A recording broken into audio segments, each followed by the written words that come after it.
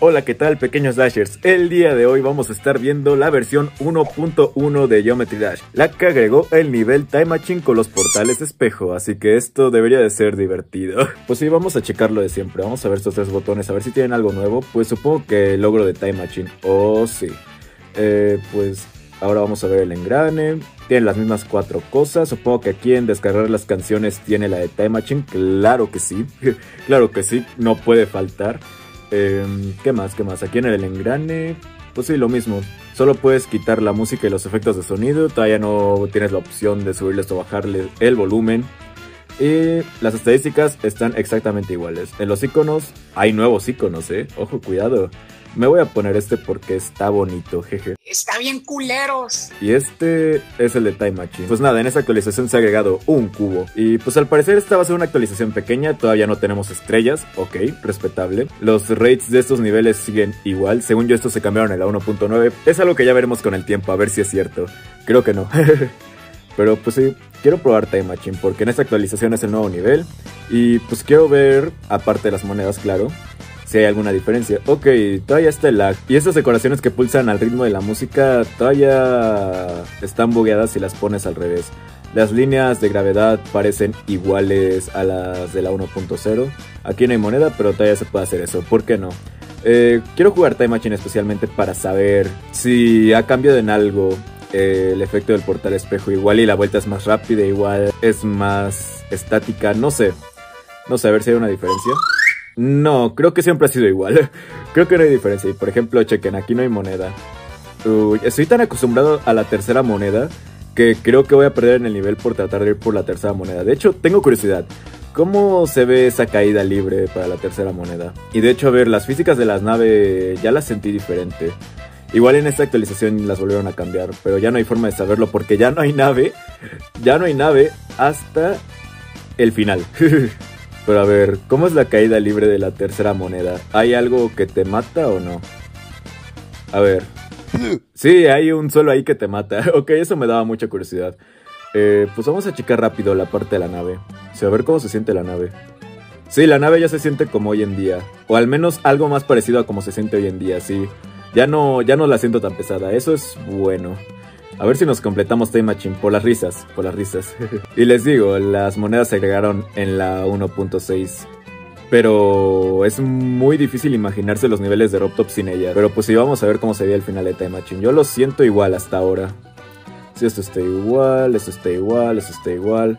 Me pregunto si se podía hacer el bug en el que puedes saltar en la esquina de la plataforma con pincho y tomar la nave por abajo, pero no creo. Al completar el nivel también me dio un pequeño lagazo. Pues sí, como les dije, todavía no hay estrellas. El creador de este servidor privado, pues creo que reemplazó el botón de más juegos con esto. Sí, esto tiene que ver más con el servidor. Bien, seguimos con los mismos 4 botones. Aquí en niveles guardados, pues sí, no hay nada. Aquí en featured, pues no hay nada. En este servidor privado no hay niveles featured. Ni modo. Aquí hay algo nuevo, no hay ni XL, ni auto, ni demon. Ok. Y los mismos 4 botones de siempre. Ala, este servidor ya está inactivo, what the fuck.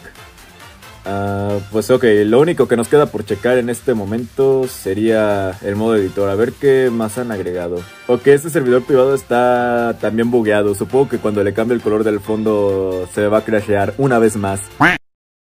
Aquí todavía te dice que si quieres abrir la guía del editor. A ver, esto parece lo mismo que la 1.0, nada más que aquí están el portal espejo y el otro portal que revierte el espejo. Y sí, es lo único que se ha agregado. Literalmente no hay nada más. Aquí en el delete no hay nada. Literalmente es lo mismo. A ver si aquí hay más opciones. No, lo mismo. Las canciones y cambiar de color el fondo. A ver, se me crashará otra vez. No, ok, eso es bueno. Pues ya lo único que queda por checar es si los triggers. Sí, no hay ni siquiera de estos nuevos efectitos. Creo que eso es hasta la 1.4, pero no me hagan caso, no estoy seguro. Otra cosa que podemos checar es si al terminar un nivel con la nave, a ver si todavía se mueve la cámara. Vamos a checar eso. No lo sé. A ver. No, ok, eso ya es diferente. O sea, ahora al completar un nivel con la nave no se mueve la cámara. Eso es bueno saberlo. Sí, vamos a poner uno de fondo. Y sí, todavía te tienes que ir a Edit y a Edit Object para editarlo. Ok. Creo que la versión 1.1 todavía está el bug de la pad y el bug de la orbe, así que vamos a ver. Y aquí como no hay capas, pues puedo encimar aquí la orbe con los triggers, pero bueno, no voy a hacer eso. Sí, todavía sigue el bug. Ok, bonito, me gusta, me agrada. Esto no sé si es algo que arregló RobTop o si lo arregló la persona que hizo el servidor privado, pero incluso si pones aquí el portal de nave, pues vas a tardar un ratito en llegar a ese portal. Así que, pues, ok, como les había dicho en el video pasado, el inicio hasta la 2.0 está alejado del jugador. Por ejemplo, las cadenas siguen sin poderse editar.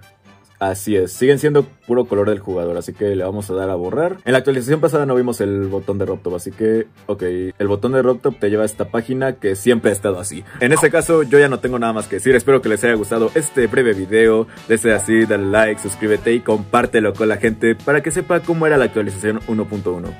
Yo me voy, bye.